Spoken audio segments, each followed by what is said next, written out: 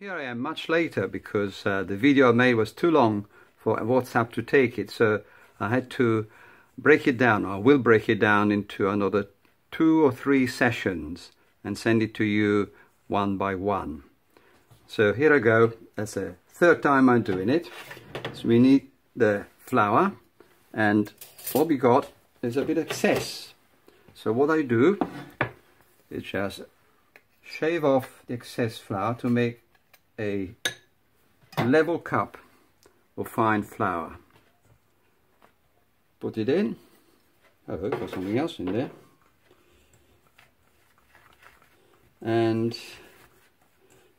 that's the flour with a change of color.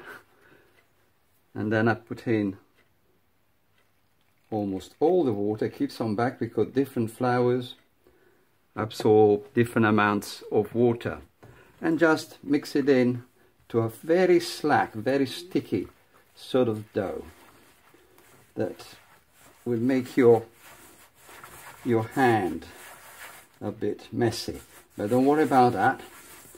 Make sure you got a nice, even, smooth of all the ingredients bowl, so that it leaves the side of the bowl itself nice and clean, and you work it until it's quite smooth. The wetter you can keep it, the better. So that's the water that's trapped within the dough.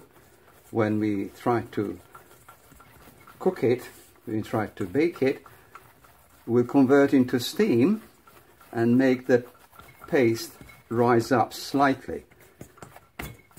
Because when we put it in the oven or put it on a plate, a crust is formed that will prevent that steam to escape. So at this stage I put my plate on number 3, ready for the baking, and continue doing this for a while. The consistency is just about right.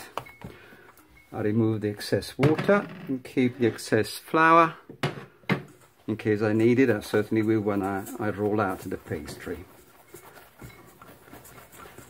Alright, I'm finished with the bowl, so I put it in the sink, wipe the board clean, put a tiny bit of flour onto the board, spread it out nicely, and now comes the best bit, which is the kneading.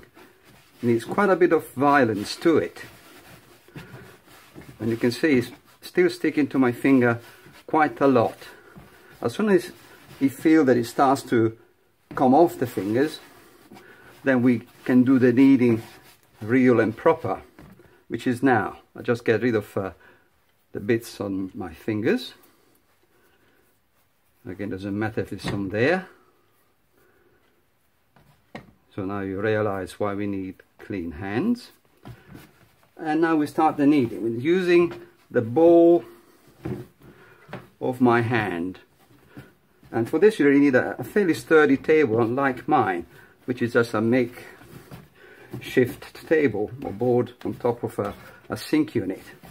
But what you want to do is to really bash it quite well, so as to really make the paste quite elastic. And use the ball of your hand. If you had a larger amount of paste, you will use both ends.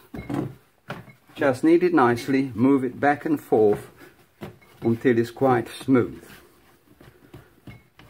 Necessary bit of flour on your hand, get rid of the rest of the dough on your fingers.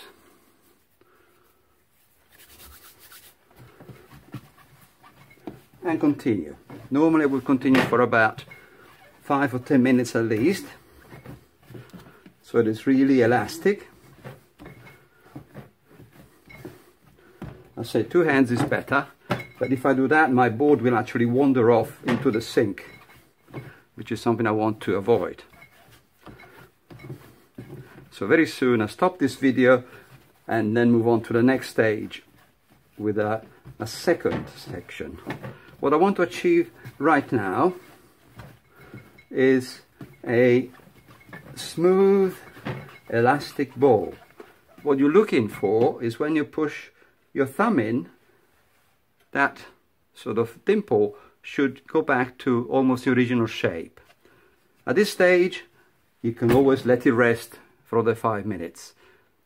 And that's where I stop the video. I'm trying to send this to you, and then the next one, if this is successful, I'll send as soon as I'm ready. Thank you for watching so far. See you later.